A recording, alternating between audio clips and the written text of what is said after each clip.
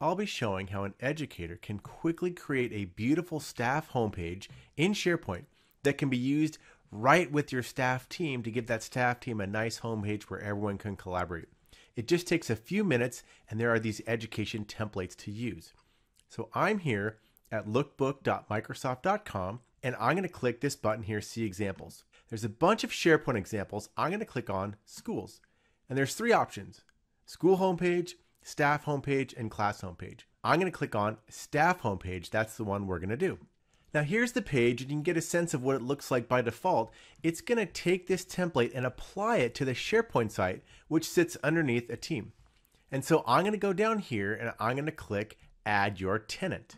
Now the email that I have is already here. I'm Kara. I'm signed in as the educator, and it asks me for a site URL. So we're going to go to Teams and get the site URL for that staff team site. So here I am in Teams, and there's a staff team called Pinecrest Staff. I'll go into here. Now I'm going to go over on the right-hand side to the ... menu, drop that down, and choose Open in SharePoint. Every team has a SharePoint site behind it, and this is one that is behind my Pinecrest staff team. I'll click here to go to the root site, click on the icon. So here's the plain Jane site, and we're going to make this much prettier. If I go to the address bar here, I'm going to copy Control-C on this URL. We'll go back to that SharePoint lookbook page, and it asks me for the site URL. I'll paste it right here, and I'm going to click Add to Your Site. So what it's going to do is apply this nice template to that boring old SharePoint site that we just saw.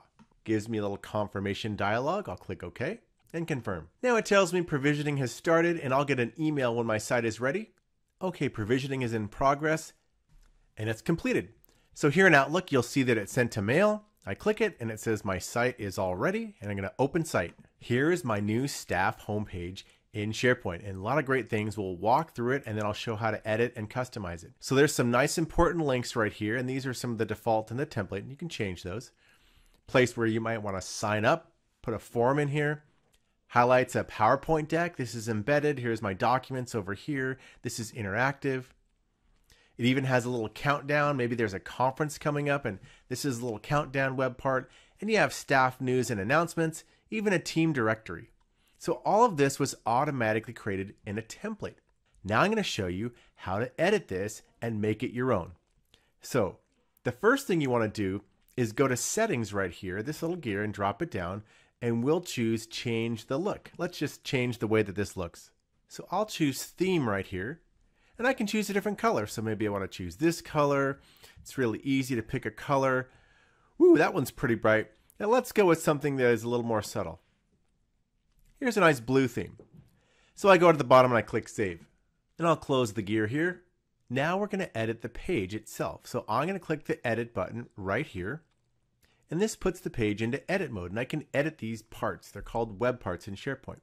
So if I click here, I can go, and this little pencil lets me edit the web part. Click Edit, and now I get a bunch of choices. I could go compact mode, it changes the way it looks, maybe grid mode, buttons, and maybe I'll choose tiles. And I can make this small icons, medium, maybe I'll do larger icons, and then I'm going to go and say, maybe I want to turn the text off, or I could leave it on. And I'll close this. I also have a calendar. So if I click on upcoming events, again, I get the pencil. This adds a calendar right to my staff homepage. And I have a few choices. Maybe I could do film strip mode like this. I kind of like compact mode. You can choose how many items to show at one time. I could make this bigger or smaller. And I have a few other options for my calendar. And again, what's nice is this calendar is automatically created right here on the homepage. In this case, I have an embedded PowerPoint deck, and you could embed documents right here. Again, if I click here, I could edit the web part.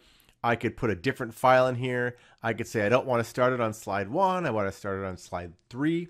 A lot of options. And then I have my staff documents right here, and these are things that are automatically put in as part of the template. And I could choose to remove some of these or add some of these. It's up to me. This web part's really nice. A lot of times staff might have an upcoming event or a conference in this case, and this is a nice little timer part. If I click here and I choose Edit, this is a timer web part. And I have some options here where I can put the link, I can change the background image, I can use overlay, opacity, lots of different options. But the point is, this is a countdown part. Maybe I want to have this set for March 31st. There we go. And I'm going to click close. And now you see this is the countdown and it's changed. Another nice one is this staff news and announcements. This is really common. Now, in this case, I want to edit this and choose the layout, and I'll click edit again. Now there's a couple options. I've got list, I've got side by side. I kind of like top story, where it has one of the items here and then others here. Down here, I can show the number of views, show who the author is, show the compact view if I want. So a lot of little options to change your news parts, and I'll click close. Now maybe in this case, I want to move the news part up higher. I want to have it up at the top of the page. So if I click and drag, I can drag this web part all the way up to the top, and I'm going to leave it right here. Now my staff news and announcements are the first things that someone sees, and it's very easy to add a new announcement or an item right into the web page. At the bottom, you've got a team directory, and this just shows a lot of the people who are in your staff. The other nice thing is the ability to add web parts. So if I click plus, there's a whole set of SharePoint web parts that you can add in here. I'm not going to go over every single one, but a nice one is stream. So in this case, I could add a stream or a YouTube web part. I'll choose stream. Now it automatically brought in all the videos that I have in stream, but I could also sort and say, maybe I want a channel, or maybe I want a single video, and you can paste the URL for a channel or a video right here. I'll leave it to say olive stream, and now I've got my video list right here. And I'll close this. Now I'll go back up to the top. I've made some changes. I made a few small updates. I'm going to hit republish, and this will republish my new looking page.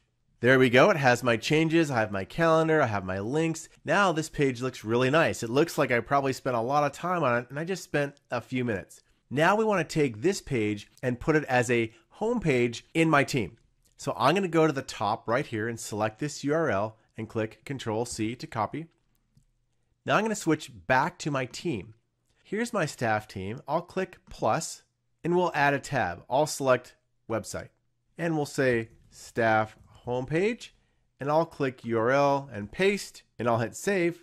Here's my staff homepage. It looks really nice. I've got my staff updates and announcements. I have my calendar. I can add a new event right there. There's important links, sign up for the training, all sorts of the parts that we talked about, and it's right here in your team along with everything else. So in just a few minutes, you have a really great staff page that everyone can collaborate and work on. The final thing is that you might want to delete some of these pages at the end. These are template pages, so I'll make sure to show you where these are stored in case you want to go and delete them. I go back up to the gear icon right here in the upper right. I click it, and I choose Site Contents. Now right at the bottom here is Site Pages. If I go into here, you'll see a set of those different pages around right here, lesson plan templates, report templates. You could delete those or modify those. And there's some other things in that site pages category that you can go and get rid of. So if you want to clean some of these things up or you want to edit them, that's a place to go. If you found this video useful, give it a like. Now, if you want to keep up with all the latest quick tip videos that I'll keep releasing, subscribe to my channel and then just ring the bell so you get notified for all the new videos that post.